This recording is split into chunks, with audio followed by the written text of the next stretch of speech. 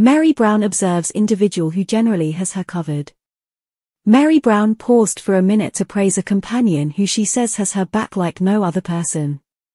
The Sister Spouses star shared a progression of photographs and a genuine message to wish this individual a cheerful birthday, Meri Brown observes, perhaps of her dearest companion. Today is Meri Earthy Colored's companion Jen's birthday, and the Sister Spouses star celebrated by taking to virtual entertainment to spout over her best bud. Most joyful of birthday celebrations to at Just Jen really, she inscribed the post. She's the very best companion specialist, unbelievable human, cherishing and kind with a sprinkle of flavor. I in a real sense couldn't do existence without her, and I'm so happy I don't have to. Meri proceeded to portray Jen as the Google sovereign who explores everything under the sun she could have an inquiry concerning. Want to date me? Just sit back and relax, she'll know your name, where you live, where you work, and a plenty of different subtleties before the main date is finished, the tender loving care star proceeded. Then, at that point, she kidded, she'll try and kill for me.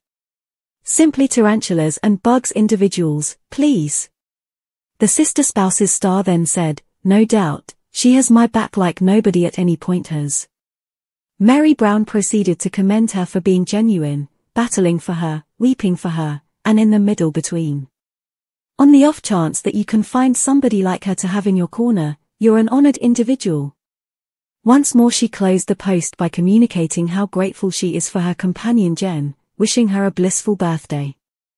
Meri's companion remarked on the post saying that it carried a tear to her eye, tending to the deficiency of Post Brown. Jen and Meri Brown shared a post together on Friday, which the Sister Spouses star subtitled, Fridays with Companions. In the video, Meri discussed a portion of the remarks she's seen web-based finding fault with Cody Brown for the demise of his child Post. At the hour of his passing, Cody and Post were not embracing a positive outlook.